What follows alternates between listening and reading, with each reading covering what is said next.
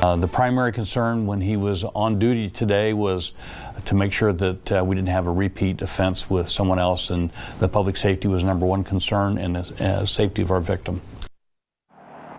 And hearing from the sheriff there tonight as we're following breaking news out of eastern Kern County, a sheriff's deputy arrested and facing allegations of sexual assault. Kern County Sheriff Donnie Youngblood holding a press conference earlier this afternoon, sharing more details about the investigation. 23 ABC's Josh Sanders was at the conference and joins us now live with the new information about the case that we're learning tonight. Josh?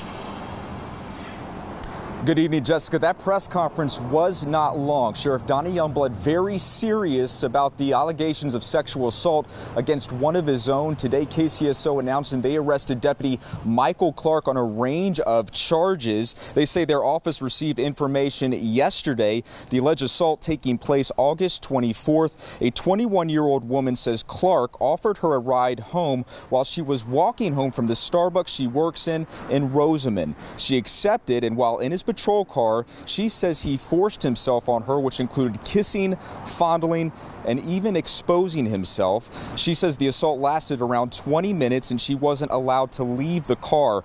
Over the next several days, she says Clark messaged her on social media and would even come to the Starbucks. Sheriff Donnie Youngblood says the victim then told her co-workers and the company contacted his office. Just to clarify real quick, sorry. You said that the alleged victim reported the assault to her co-workers at Starbucks? She reported to her place of employment. Which would be Starbucks? That's correct. And then from there, she then notified? Actually, we were notified by the company that this had occurred, and we then went out and contacted the victim and asked her to tell us what had happened. So the Starbucks notified you? That's correct. Now again, Clark was arrested this afternoon while on duty. He's currently being interviewed by detectives. He's facing charges of false imprisonment, kidnapping, sexual battery, and assault under the color of authority.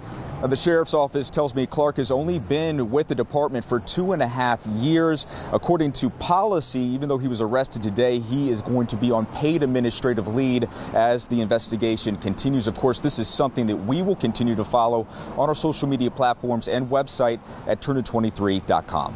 For now, in Oildale, Josh Sanders, 23 ABC, connecting you.